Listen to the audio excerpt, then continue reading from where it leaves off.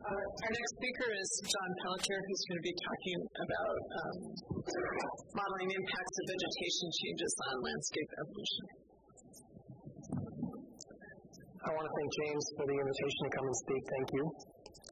I'm going to be provocative in my first slide and propose that hill-slope fluvial geomorphologists have often taken climate change to be synonymous with changes in runoff, discharge, precipitation, some combination of those things, i.e. the driving shear stresses of the landscape. And I'm going to show you some examples and hopefully convince you, at least in this subset of cases, that common vegetation cover changes can lead to changes in erosion rates and topographic attributes that are an order of magnitude larger than changes in driving shear stresses. So the resisting strength of the landscape, the anchoring effect of vegetation in particular, can be much more important than those driving stresses, which in my sense is typically emphasized. So just some examples of motivating data from the last century from the old literature. This is Mark Melton from 1957, looking at drainage density primarily in Arizona and New Mexico. There's some variation in precipitation, mean annual precipitation in these regions, but the primary impact on drainage density as you go from relatively forest-covered environments to relatively bare environments, there's a 2 order of magnitude increase in drainage density. This is an example of anthropogenic change from Dunn, 1979, working in Africa. So he showed that at a given mean annual runoff, anthropogenic changes in vegetation cover can lead to order of magnitude changes in sediment yields. So vegetation is clearly important, and some of the things I'm going to touch on in this talk follow upon an NSF-sponsored workshop that was held in Tucson a few years ago, and there's a publication that came from that effort. Many of the people who are here in this room were also present then, and I thank you for your participation. I just want to highlight a couple of things about this particular thing. So the question we posed was about forecasting the response of Earth's surface to future climatic and land use changes. This is a review. In particular, we spent a lot of time on what ended up being a supplement, but a very long and comprehensive supplement that goes process zone by process zone and demonstrates what we think is our current capability to make forecasts and also what the knowledge gaps are. So if you read the paper, there's actually a supplement that has a lot more detailed information that you might be interested in. And this is just 3 points from the 10,000-foot view, from the large-scale view, that we wanted to emphasize in this paper. Number one, that geomorphic responses to vegetation cover is a key knowledge gap for all the process zones, for whether you're working on hill slopes or sand dunes. It's important, and it's, in some cases, the vegetation cover effect is dominant. Number two, generating reliable forecasts for the future requires that models be validated. Successful hindcasts are essential, obviously. And so for a future talk, I'm actually going to be spending a lot of time in the distant past in this particular talk, and I hope that's okay, but it's coming from this motivation. And finally, geomorphologists should collaborate more with their system modelers, and that's sort of an obvious thing, but it requires that we move to a larger scale than we are typically used to working at as a community. So I'm going to try to touch on and provide some examples of all 3 of these things. I'm going to draw primarily from my own work. I apologize in advance for that, but it's work that I know best, and I'm not suggesting that other work isn't equally good. So in terms of vegetation changes that have impacted the landscape in a major way, one example is the glacial transition, or the Pleistocene to Holocene transition in the southwestern United States. Forests were at 800 meters above sea level at LGM, and they're currently at 1,800 meters above sea level. So there's been a shift of 1 kilometer in the biomes in the southwestern United States. Elevation is king. You can go from Mojave to Sonora to Chihuahua, and you get slight differences in those elevations. But these are the key numbers, and they impact a huge proportion of the landscape. So I've taken my home state of Arizona as an example. This is the Grand Canyon. Everything that's in blue is below 800 meters above sea level. Everything that's in orange is above 1,800 meters. So 2/3 of the state or more is in this region that's come back and forth between forested and non-forested conditions roughly 20 times within the Quaternary. This is important geomorphically. How do I know this? Well, we have a really nice database of elevation-specific paleovegetation in the southwestern United States and other areas around the world. These are pack rat bidens. They are ingesting seeds of plants within their range, which is about 100 meters from their den, and they're building up these middens. These are deposits of feces that are essentially a stratigraphy. They are radiocarbon datable back to 50,000 years, and they're elevation specific. So rather than a lake core or some other geologic record that's integrating over a large airshed, this is specific to this one place, and that becomes very valuable. So in terms of modeling, my model framework that underlies a lot of the examples that I'm going to talk about today looks something like this. I'm defining erosion as being an erosion rate as being positive if the material is being removed. And so the erosion rate is equal to the divergence of a volumetric unit sediment flux. This is a colluvial term. This is a fluvial term. So when I'm in the channels, this is channel flow. And when I'm up on the hill slopes, this is overland and rill flow. That's this component right here. So there are some topographic terms. Typically when we're doing colluvial sediment transport, we have some type of nonlinear diffusion model. There's a diffusivity sitting out in front. And in the transport-limited case, and I'm a believer that in most soil mantle landscapes, it depends on soil texture, but I believe that most soil mantle landscapes are in fact transport-limited, which is a little bit more difficult to model computationally, but I think it's worth doing in most cases. And so the divergence of the fluvial sediment flux looks something like this. I try to resolve channel width in one way or another in my models. Otherwise, this is just a stream power model that is specific to unit area. And so I'm actually not going to couple a hydrologic model to an ecosystems demographic model to a geomorphic model. And I understand that is the idea of systems, and I support that kind of work. But what I'm going to show today is examples of what I would call maybe implicit coupling. That is, rather than an explicit coupling, I'm going to make this diffusivity a function of vegetation cover, and that could be type or percent bare area. It could be multiple aspects of it. And I'm going to calibrate this value to data and look at transient natural experiments to see how things vary. So, and I just want to emphasize that although I'm not looking at coupled models, so I can't do all the feedbacks, I do claim that the calibration of these values locally to these particular case studies is going to be tight. It's not ad hoc. I'm not changing things kind of willy-nilly. I have a small number of parameters, and I know exactly what they are. So this is a diffusivity. This is a fluvial transport efficiency, if you will, for a given unit area and for a given slope, how much material is capable of moving. It's a function of grain size, it's a function of storm distribution, it's a function of many, many things, including vegetation cover on the hill slope. So in general, what I'm going to propose and show examples of is that the diffusivity goes up as the plant cover goes up because more plants equals faster bioactivation. And I'm going to argue that in most cases, this is of order one. This is kind of the changes that I'm going to be talking about lead to changes of, a factor of 2, something like that. I think what's more important is the fact that there's an inverse relationship between the transport coefficiency and the vegetation cover such that fewer plants equals more runoff for the same rainfall, and even more importantly, more bare area acting as sediment sources. And this, in examples that I'm going to show, is larger by about an order of magnitude relative to this effect. So I'm going to take you to Walnut Gulch Experimental Watershed, where a nice natural experiment has been set up in the late Holocene.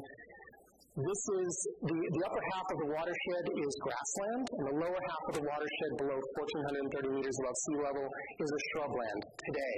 We know from middens, however, that this portion of the landscape was a grassland until 2,000 years ago.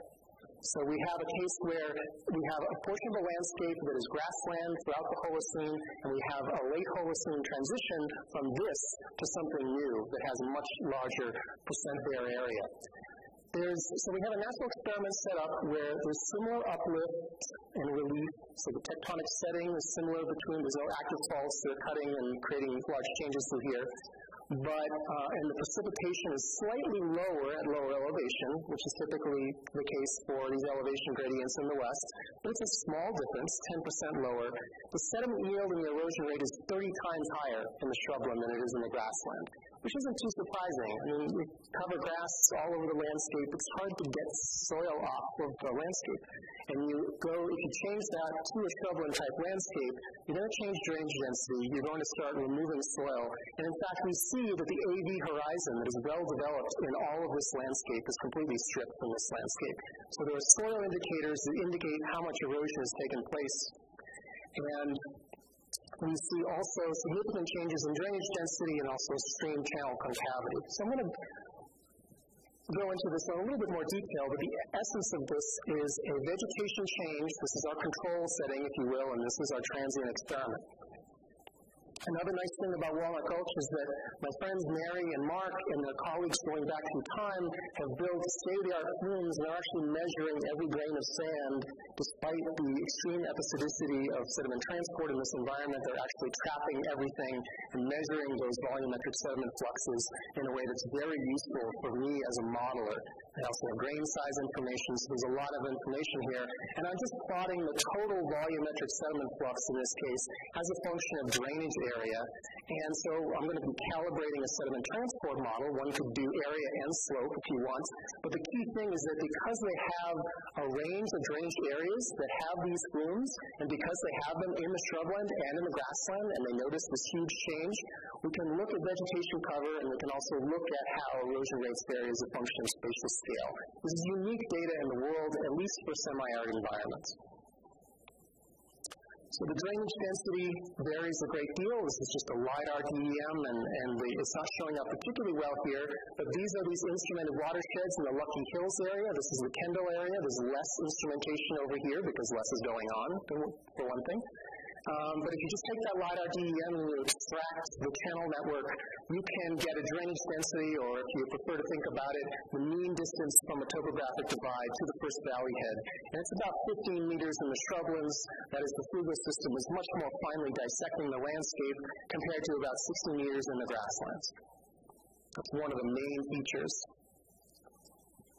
So what I've done in a recent paper here with Mark and Mary, this is Easter of 2016, is I have modeled drainage density as a balance between fluvial excavation of the valley head and colluvial infilling of the valley head. So there's a competition between those two things. One can set up a mass balance set of equations. And so at valley heads, the fluvial erosion rate must exceed the colluvial deposition rate, because the Laplacian is positive in that place.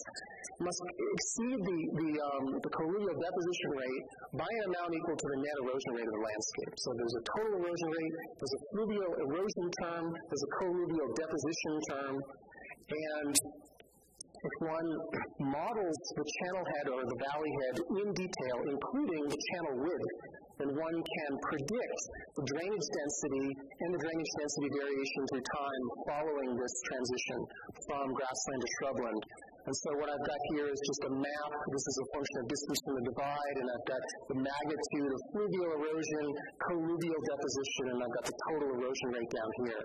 I'm not going to take you in detail through all the curves. I just want to note that one can predict with some accuracy using, I think, a model that has no free parameters at all. It's tightly coupled using the available data at Walnut Gulch. One can predict this length scale of 15 meters for the shrubland and 60 to 65 meters for the grassland. So this is a prediction of drainage density as a function of vegetation cover and time. Just another example that I want to touch on, this is if you go to high elevation, the Tibetan Plateau, you see actually a broadly similar landscape, just on steroids. This is deeply dissected landscape. If you've ever been to the area around Lhasa or other places to the west along the Yarling Tsangpo Valley, all of the landscape is absolutely hammered with gullies. And so this is what it looks like, and these gullies basically penetrate partway up the landscape. They're vertically walled.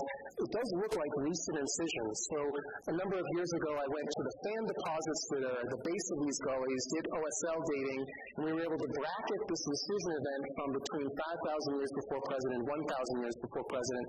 And this coincides with the onset of pastoralism in Tibet. So, and there's no known climate change or vegetation change at this time that would lead to this kind of event. So we think, and we proposed in this paper, that the increase in drainage density and the increase in stream channel concavity was a function of overgrazing due to this anthropogenic effect. And so we produced some numerical models at the time that show that a transient increase in K, that fluvial erodibility coefficient, can reproduce both the long profile and the map view changes geomorphically. I want to come back to the southwestern U.S. and think a little bit more about the long time scale. So here I'm plotting up all of the pack-rat midden data for the Pleistocene-Holocene transition in the central Mojave Desert, which is the richest source of midden data in North America. And what I'm going to take advantage of is the fact that the forests, as they go from low elevation and they retreat to higher elevation during warmer time periods, it is a time-transgressive retreat. And it's one that is fairly slow. So from about 15 or 17,000 years before present to about 9,000 years before present, the forest only retreated by 250 meters.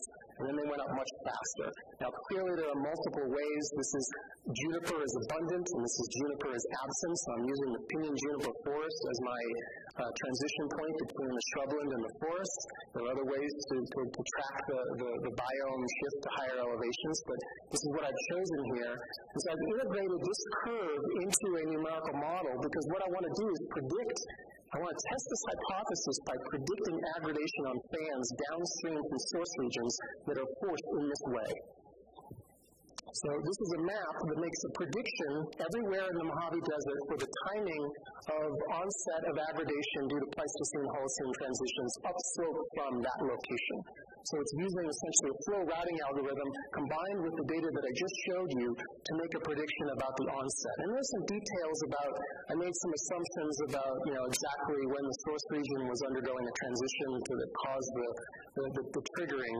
And there's some details in the paper, and I'd be happy to talk more about it. But in general, basically, you get earlier predicted deposition when the source region upstream from you is at lower elevation, and later deposition when it's at higher elevation. And so this is a comparison to optically stimulated luminescence ages that are low in what I call the Q3A stratigraphy. That is the stratigraphy that is the primary depositional event during the Pleistocene-Holocene transition. And the open circles are the model predictions, and the black ones are the OSL ages at the same site. So there is a nice general trend, and there's some differences, and some of the ages are just maximum ages, not because of the stratigraphic context that they're in. But there's a pretty good trend towards later deposition onset at higher elevations. And I also want to make one more point without getting too much in the weeds in this particular example. When you look on sands, it's interesting you can actually get two terraces from one sediment pulse. And so I want to emphasize that when you look at Pleistocene-Holocene transition terraces in the southwestern United States, we actually see two. There's a Q3A and a Q3B. The Q3A is the timing that I just documented. The Q3B is inset into that deposit and occurs much later. It's a mid-Holocene age, typically deposit. And so the modeling that I've done can predict both the Q3A time and the Q3B time. So the point here is that the decrease in vegetation cover, the increase in percent bare ground, triggers an increase in drainage density. The pulse is sediment. So what's happening is that the fluvial system is expanding. Hollows that were storing colluvial sediment are now forced to channels. They're fluxing sediment like a fire hose down on these fan systems. They're causing a pulse of sediment to the fans, overwhelming the fan systems, causing avulsion. And when the sediment supply is increasing, that's when fan building takes place. When the sediment supply is declining, the fan head entrenches, the channel narrows like crazy, and it actually reworks a lot of the sediment from the primary zone into the distal zone. So this is two terraces from one response. Okay? And so we always see the Q3B inset into the Q3A, so there's a very specific map relationship that we can use to test this model, and also we can make predictions about the timing of deposition and abandonment of the surface, and this one as well, the one that's inset that represents the waning phase of the sediment pulse. So I'm now testing this in other areas around the southwestern United States. Just an unsolved problem that I'd like to throw out to some ambitious graduate student. This is the lower Colorado River, okay? And it's integrating a very large watershed, obviously, so there are interesting questions about what might be happening. But the stratigraphy is pretty well known, and I just want to point out that there are 3 time periods in the last 5 million years where more than 1,000 cubic kilometers of sediment has been stored along the lower Colorado River. Okay, so these are huge aggregation events. Why? Because, well, this is 300 meters vertically. It's 500 kilometers long. It's 30 kilometers wide. I mean, this is a huge area that's undergoing major aggregation. There's no literature on this problem whatsoever. There's no interpretation. I don't think there's tectonics going on that's significant. Some people argue for a pyrogenic uplift of the Colorado Rockies, potentially driving something like this. I think it's related to climate change. I have my own ideas, and I've been testing these things, but I think this is a good modeling target, one that is ambitious, obviously, because of the scale of the problem, but it's so important. Basically, this is the Colorado River aggrading 300 meters, coming back down to its modern level, re-aggrading, re-incising, re-aggrading again, multiple times, and we're talking huge volumes of sediment here. The stratigraphy is well known, the dating is well known, there's no interpretation. So moving to shorter time scales, I want to talk just a little bit about wildfire. And so wildfire is, of course, one mechanism of removing vegetation catastrophically. We're seeing big wildfires around the western United States, and I've been interested through the CZO program and looking at the effects of wildfire on landscapes. And one of the things we found is that when you measure erosion rates that are wildfire affected, and that are non-wildfire affected. So this is a high-severity wildfire, Las Conchas 2011. These are non-wildfire affected regions before the fire. We do cosmogenic radionuclides and detrital sediments, and we do other long-term erosion rate studies. You can run the numbers, and you can show that wildfire is responsible for 99% of all sediment exported from these watersheds over geologic timescales. So essentially nothing is happening in the absence of wildfire. In the few years following a high-severity wildfire, that's where everything takes place geomorphically. So this is an idea of hot moments. Things are extremely episodic. I'm not saying that this is true everywhere in the world. This is specific to the Valles Caldera area. But in high-elevation forested watersheds where there's not a lot of sediment being exported in the absence of disturbance, disturbance is critically important. A few years ago, I started working at the global scale, and it was actually really it really opened my eyes to the fact that if you work at the global scale, people care about what you're doing. Usually I write a paper and nobody reads it, nobody cites it, right? And so this was a case where I was interested in sediment fluxes, and James Sawicki has worked on this for many, many years. So I produced a model that had, I think, some things that I thought were important, like soil texture and vegetation cover, and the river profile. Globally, every river in the world has a longitudinal profile where settling takes place along that profile. And so this is just an example of sort of the baseline case without anthropogenic effects. This is with anthropogenic effects included in agriculture, basically. And it shows a major increase in sediment yield by about a factor of 30 globally, and a shift from the western United States to the eastern and midwestern United States due to that anthropogenic effect. So this is just an example, but I produced this paper and started hearing from the Earth System modeling community and got really excited about the fact that they cared about people who are asking, people like me, geomorphologists, who are asking questions at the global scale. So I started talking to them about Earth System modeling, and they said, well, we always assumed that soil depth of bedrock is 2 meters everywhere in the world. Doesn't that work? Isn't that good? And I said, well, first of all, there's things like saprolite that are below the soil. That was news to some of them. And so basically I started a project to do something better than a 2-meter global average.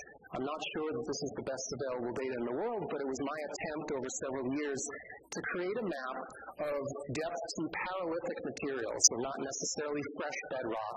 But there's several layers in this database, which is now available. It's from James. And so this is the average soil. So in uplands, you've got a few meters above bedrock. And then in lowlands, of course, you have large sedimentary deposits like the Ogallala Formation, the lower Mississippi. So this is an integration of geologic data and models that began in the CZO program at the watershed scale. And within a few years, and within the time scale of this project, these data are now used in CLM. So this is an example of a CZO product that began in the mountains of Arizona, and over the course of a few years went global, and CLM, the best land model in the world, was modified to accept this data. And this data is in CLM. So this is not an idea of how, this is an example of how CZO research, as one particular example, has had a direct impact on the quality of the best care system model in the world. I think I can say that because we're here in Boulder. Okay, so it's an example, but I think it was very exciting for me. So there's actually two papers. One is on the data set. There's also another paper in the Journal of Climate that shows the impact on the results of CLM by doing variable depth of bedrock. So I just want to touch very briefly on the issue of the colluvial transport term, because I've been focusing on the strength problem, and I've been focusing on the sediment yield and the fluvial component. So I just want to say very briefly that Luke McGuire, a former student of mine, has been looking at cinder cones across an elevation gradient from Arizona to Oregon. And cinder cones are nice because they're radiometrically dated, and they typically start off steep with a nice initial condition. They're like big anthills, right? And so they're at the angle of repose, and over time they develop soils, and so there's a soil component to this study, and they also evolve the topography primarily by colluvial processes, okay, by dry ravel and by various landsliding processes. And so what he was able to show, without going into all the details, is that looking at the development of asymmetry over time and relating that to the potential controlling factors, he was able to show that if the vegetation density on north versus south-facing slope, not today, but actually in a glacial climate that controls the aspect development of these cones. So if you're in a Pleistocene cone like this is 300,000 years old, most of its life was not spent in a Holocene climate. It was spent in a near glacial climate because of the asymmetry of the global temperature curve. Most of the Pleistocene is not like today. It's like that other time period. So when you look at vegetation cover as a function of elevation in Arizona, this is the current setup where there's more plants on the north-facing slope. Well, at LGM, that was actually reversed. And that's critically important for explaining the asymmetry. So we argue that the data, and it's a host of data using slope aspect and also drainage density, can only be explained by an increase in this diffusion coefficient with biomass. So some conclusions for you. Common vegetation changes can trigger order of magnitude increases in erosion rates and topographic metrics. In hill-slope fluvial systems, and I should say that I have a version of this talk that has wind erosion, because I do wind erosion work as well, but I just focused on hill-slope fluvial systems due to the time constraints. An increase in fluvial erodibility coefficient reproduces the first-order behavior, i.e. a transient increase in drainage density and channel convexity, with a resulting pulsive aggradation on fans, which we can study and date. More vegetation cover can increase the covial sediment transport, but this effect seems to be of smaller magnitude in cases that I've studied anyway. And global scale Earth system models and dynamic vegetation models can be used to determine future hotspots of geomorphic change. Such models can require better component models and input data on geomorphology, and we as geomorphologists can contribute to that. Thank you very much.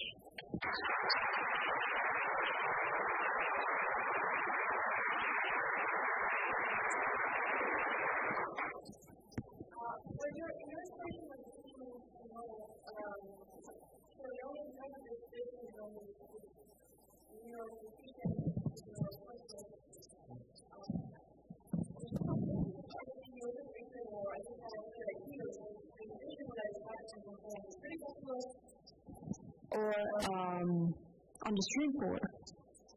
No.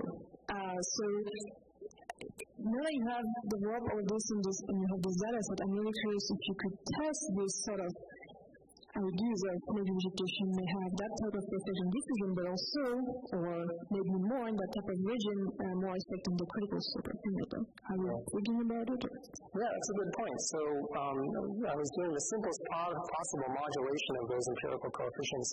I think in the cinder cone problem, it's sort of interesting. The only case study that I talked about that's really sensitive to the critical angle is the cinder cone problem, the one that I talked about at the end, because they start off exactly at the angle of repose.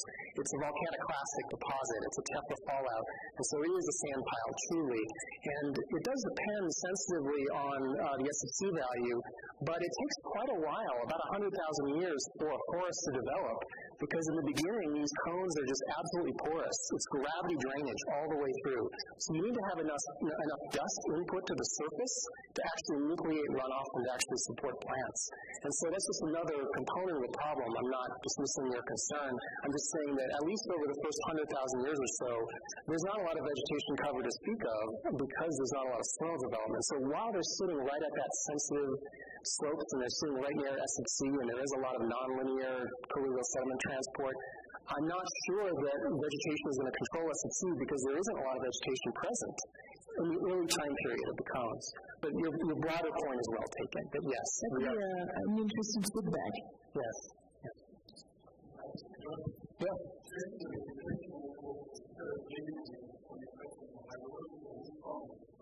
Yeah.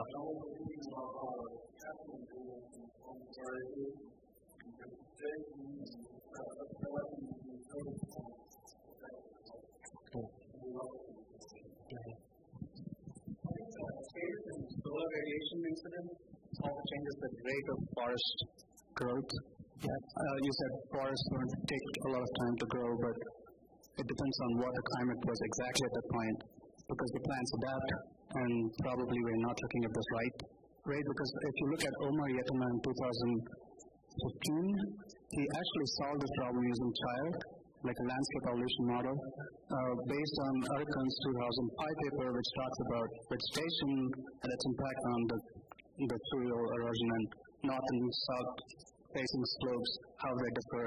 On north slopes, you have episodic erosion. You can look at that as a D, as a function of V, but I don't think bioturbation is the only reason for that. Maybe it's because you grow up the amount of, you can save more moisture on the north side, not facing slopes, so you grow a forest, but at one point you see that it cannot sustain the weight, so it just episodically goes down. Probably everyone knows this, but I'm just saying. Probably that's the reason why you see a D as a function of V is fine if you look at a long-term view, but on a short-term view, it might show you the reverse because there's continuous fluvial erosion on the south-facing slope because of radiation. There's no plants, there are no trees, less sea, so you have fluvial erosion. Do you have any insight on? Well, yeah, I mean, you're going to come to my slope aspect workshop, right? Yeah, I think you are coming, right? So yeah, no, I mean, so I.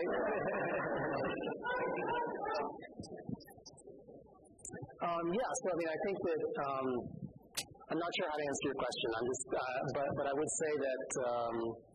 Yeah, I think we should talk after, maybe about the specific details in this question of time scale that you're raising. I'm trying to. I don't know that there's one answer for all field studies, and so I think that the models that I've produced are motivated by these specific field studies and patterns and data. I mean, I don't start with a model. I always start with data. What is the pattern? And then iteratively try to sort of marry the two in a way that is still, a good test of the model. And I'm not trying to force the model into the data, but it is always iterative. And so if I consider a broader range of sites, then I might come to a different conclusion.